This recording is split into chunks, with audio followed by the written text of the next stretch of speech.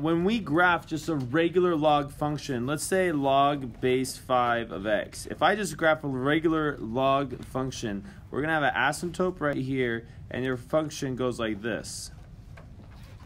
Right?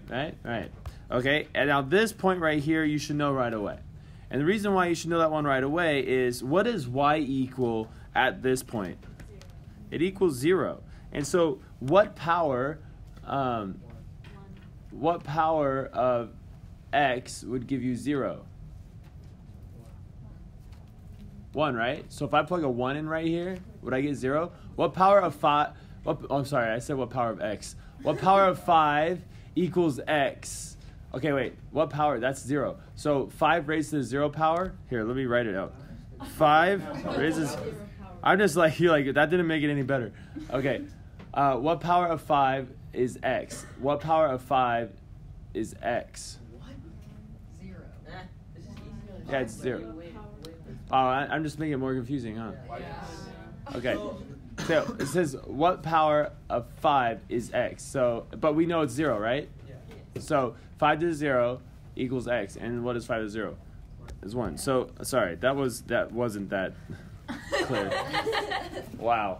Okay, so because this is our y right here, gang, all right, and so that's how you would find the x-intercept, no problem.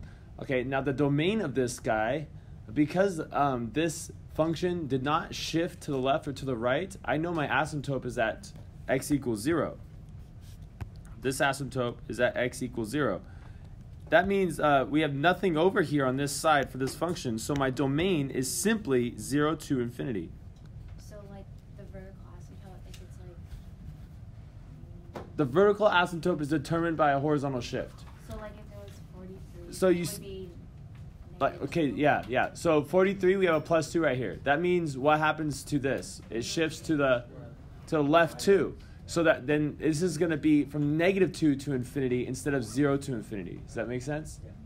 So the domain will not change unless you're adding and subtracting to the x. Like this one, the domain's going to change because we're subtracting 2 from the x. If I subtract 2, what would happen to my asymptote?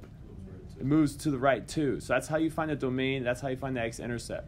The vertical asymptote is determined also by what's happening to the x, if we're adding or subtracting to the x. Does this make sense? Yeah? Can you do those now? I don't want to take your problems away. You guys have all the answers to these problems. Give them a shot. And when you sketch the graph, you don't have to be really specific. You can just be like what I did right here. It just has this general shape. Number 18.